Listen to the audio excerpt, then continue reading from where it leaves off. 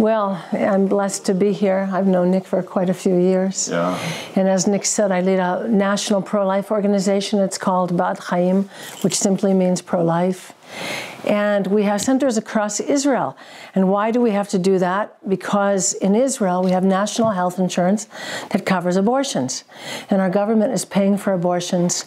A woman has to go through a committee to have an abortion, yet the committee gives permission to 99.6% of the applicants. So it's a rubber stamp. Any woman in Israel who wants an abortion can have an abortion. I'm sad and embarrassed to say that nobody in the Knesset is doing anything about it. The religious parties have increased the budget for abortion just this last December. And so what do we want to do? We want to provide for the women an alternative to abortion. You know, in many places in the world, they say about abortion, they say that they're pro-choice, the people that are recommending abortion. Pro-choice. How can that be a choice if her boyfriend has told her, I'm going to leave you if you don't have an abortion? How is that a choice if her husband says we don't have any money for another mouth?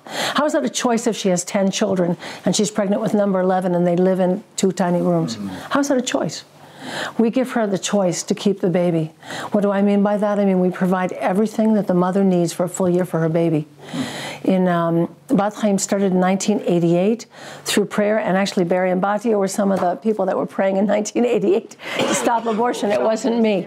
It wasn't me. I was kind of newlywed. Yeah, they were among the ones who began Bead Chaim, that's right. And praying to stop abortion. They began with prayer and street outreach with tables, and saved a few babies, and I had the advantage of coming in when there was Google. And what does that mean? That means that a woman who's just done a pregnancy test in the morning can type in abortion in Hebrew. Of course, it's all in Hebrew. And she'll find us, and she'll be able to get help. And when I joined, actually when I was asked to join Bead Chaim, and I want to say this because this is important, because most Christians think abortion's wrong, but don't think they're the ones to do something about it. And that's exactly what I thought. And in 2005, a few people phoned me and said, would you be willing to take the job as director of Bead Chaim? And I said, no. As a matter of fact, one of the women said, take it, why don't you take it? And I said, why would I? You take it. She said, I have 6 children. I said, I have 7. I don't want this job. And why? Because why would I want to talk about abortion when we can just say, Jesus loves you, go in peace, sister or brother? You know, like, why? Who wants to talk about abortion? Nobody. But then I went for a meeting with the chairman of the board, and he said, what's the deal? Why are you coming? And I said, well, so many people urged me to meet you, I'll meet you. And he said, you don't want the job? I said, no, I don't want to talk about abortion. We were doing reconciliation between believing Palestinians and believing Israelis. I said, we want to do that. We want to help other people. We want to, evangelize. I don't want to do that. And he looked at me and he said, you love Israel? I said, I love Israel. He said, then there's nothing that God hates more than the shedding of innocent blood.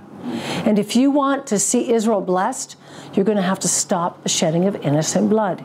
But he didn't exactly persuade me, but he gave me books and DVDs, and he said, come back in 1 month and say what the Holy Spirit had said.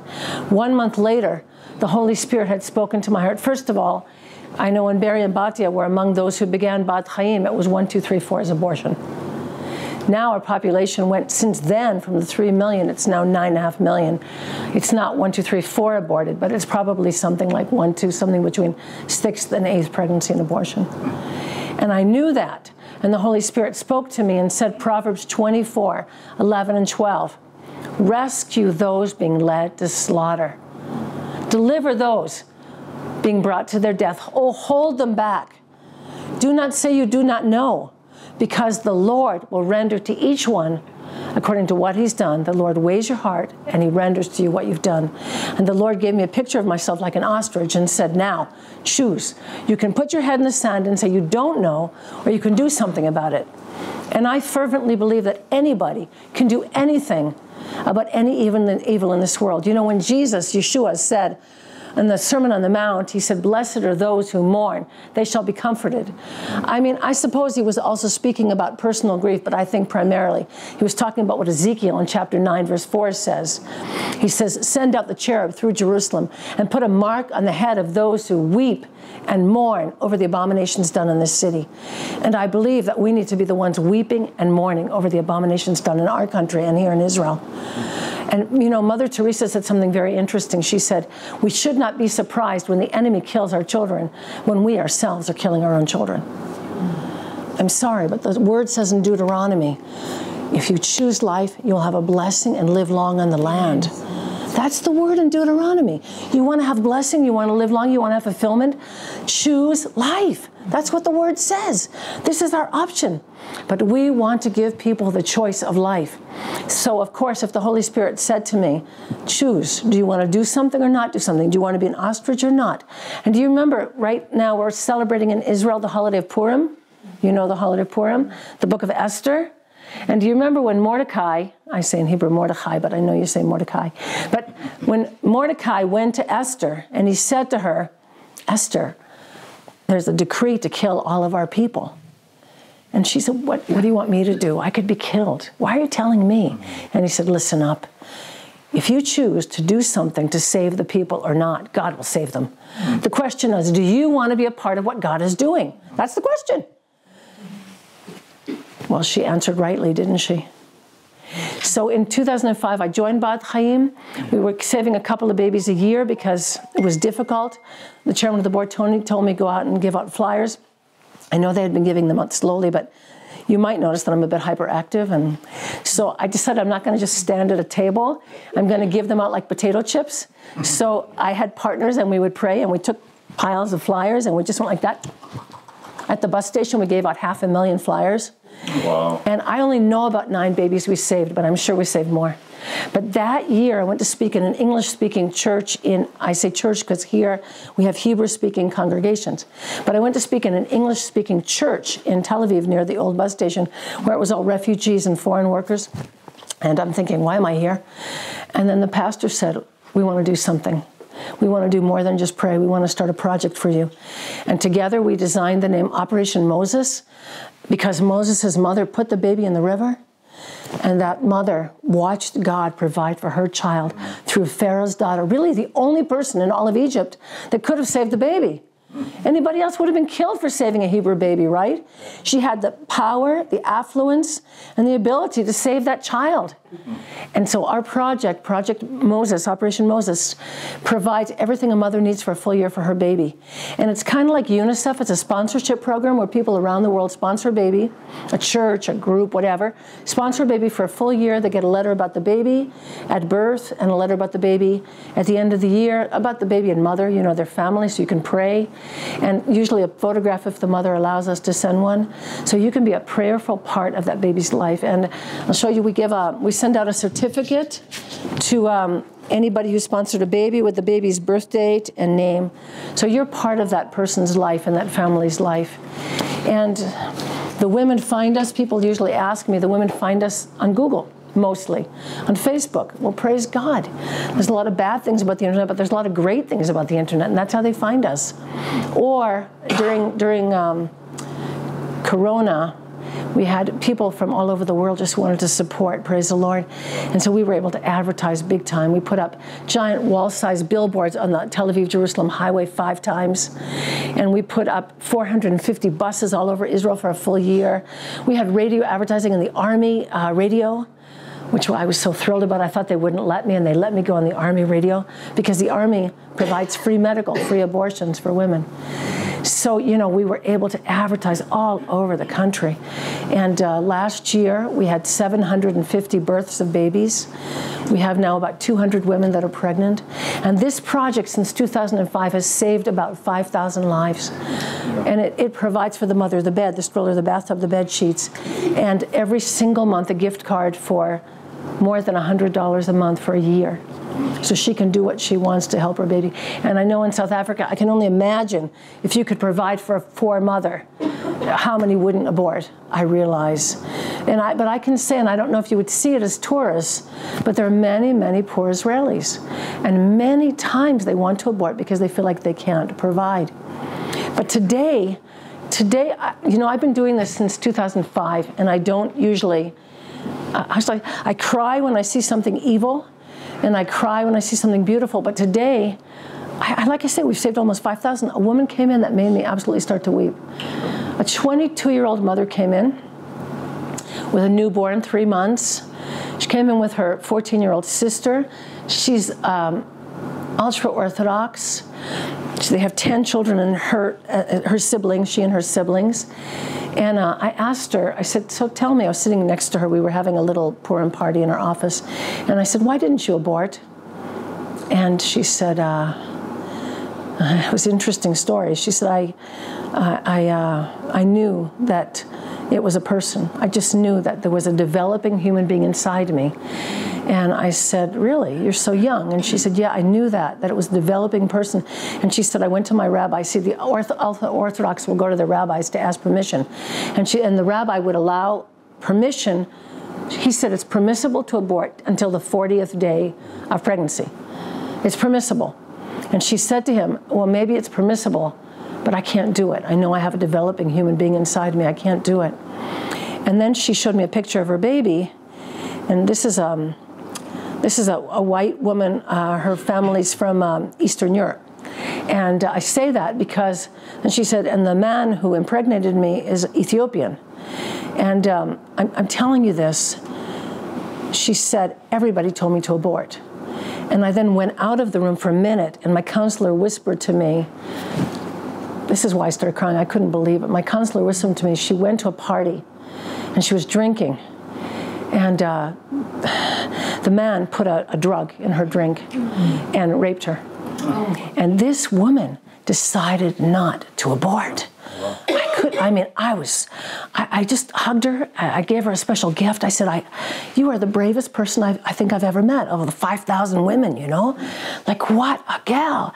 And we were talking, and I said, you must be, she's living in the ultra-Orthodox community. I said, you must be so, it's a difficult situation. She said, my parents were utterly ashamed. They told me to abort. And the man actually gave her the morning after pill, but it didn't work. And he, you know, she thought it was aspirin. She didn't know what he'd given her. Later, she realized, and she said, I just couldn't do it no matter what. I just could not abort that child. What a woman. Sometimes we see such heroes in our office, just the most amazing people. You know, sometimes people just are terrified. They don't have the money. They can't afford it. And they just need a loving, listening ear. And we have counselors all over Israel. We have offices all through Israel now. We have 20 counselors. We're all the way in Haifa and Tiberias and Tel Aviv and Beersheba and Eilat and Jerusalem and all over the place so that we can be there for the women. They call the hotline and they get a counselor who cares and loves them. And then they're offered help through Operation Moses Project. So what we're offering is 3 things: hope, practical help through the project, and healing. And we do a really, I think it's a very important job of helping people who have lost a baby, any reproductive loss, either abortion, miscarriage, or stillbirth. And we counsel them. We have a psychologist on our staff. We have several workbooks, some for Orthodox, some for believers, some for secular, and we help people work through the pain, the guilt, the shame. And we also have something very special, and you're all welcome to participate. There's a place called the Gardens of Life.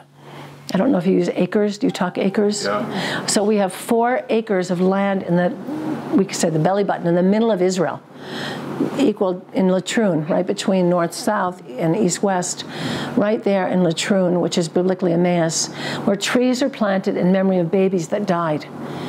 And this place is a place of healing for many because they've never had closure. And I'll just conclude with, because I see you have to get to Ben Yehuda. So I'll tell you a little story. There was a woman from Switzerland. She had had an abortion in April.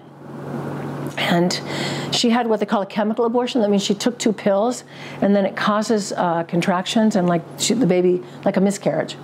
And so that happened at home. And she had the remains of the baby, the blood, and the little tiny, like the size of a little tiny fingernail.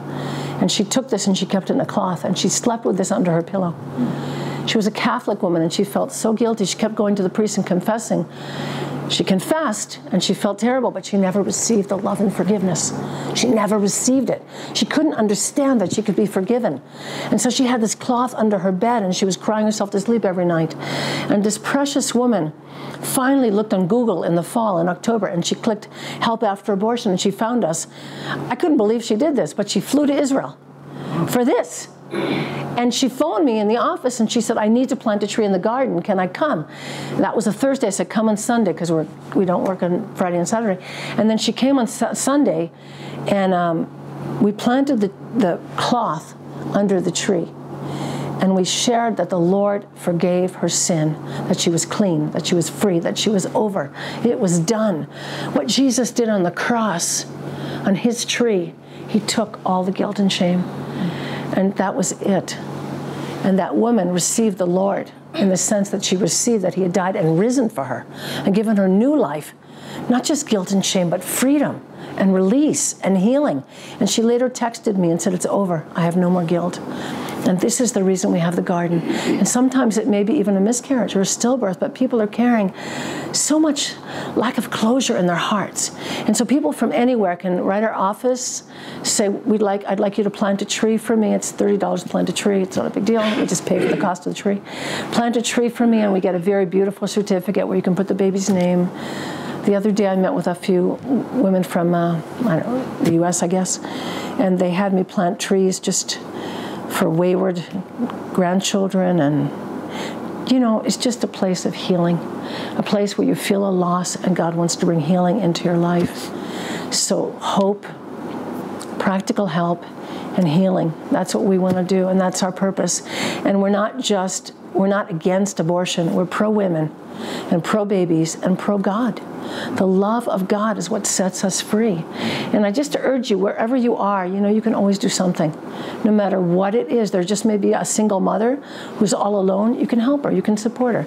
There may be some young girl who just needs somebody to show her how to nurse her baby or care for her. Or it could be anything. I also want to just thank you for the stuff you've brought. It's beautiful.